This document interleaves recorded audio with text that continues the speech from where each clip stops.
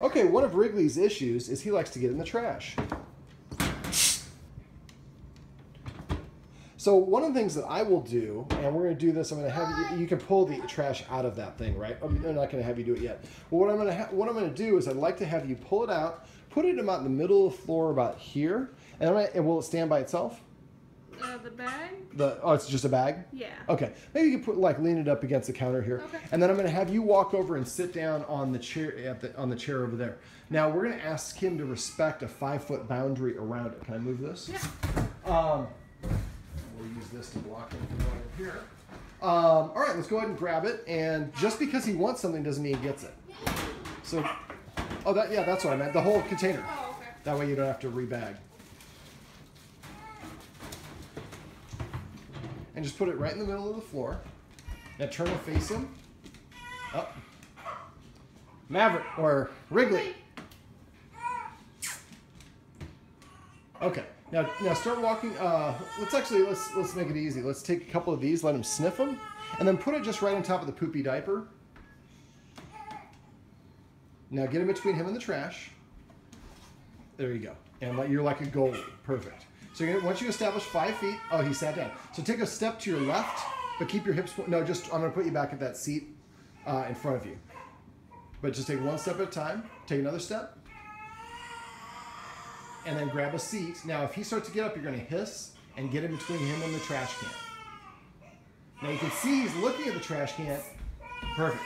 See how easy that was? There we go. Now, grab a seat again. So as soon as he sits down, he's telling you, I understand.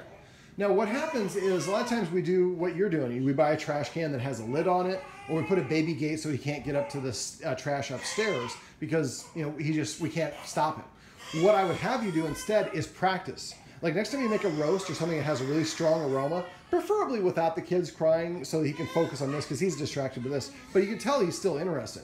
So we want to load it up. There are no entrapment laws for dogs. So what I like to do is set them up. So put this in the middle of the floor, put a roast rump or something like that that has a tremendous smell, and then sit down nearby and just watch. Now, a lot of times what I do, your living room's a little bit cozy. But a lot of times what I do is I put the trash between me and the TV, and then I sit down and watch TV. If the dog sniffs and gets within 5 feet, I hiss, or if I have to, I stand up. If I have to, I get between him and march him away. And then I keep on doing that. So what we're able to do is every time he probes and comes close to the trash can and we disagree, we're communicating this is to be left alone. Sorry. No, that's fine. But this is a perfect example. Life happens. You get distracted. So you only want to do this at times. There we go. So he's coming around the mountain. So beat him to the punch. There you go. Perfect. So he turned around and you stopped. So now get back over there. And then grab a seat again. Your job is not to stand there guarding the whole time. You disagree when he starts to break the rule, but his job is to be the one that follows the rules. So when you have time, when the kids are asleep and you have a couple minutes, pull this out, put something really stinky in there, make it very appealing, and then that way you can practice communicating this is to be left alone. Wrigley. So you can come to me. There you go. Perfect.